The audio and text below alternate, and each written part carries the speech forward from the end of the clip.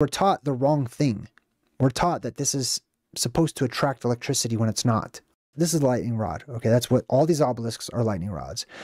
They're not any body part of Osiris. Okay, they're not sun rays. They're not any of that stuff you've been taught. They're lightning rods. They're to prevent lightning strikes to this area. Across from them, you'll find domes, which attract lightning, especially metallic domes. All right. But what this does is the positive energy floods the area above it with positively charged energy.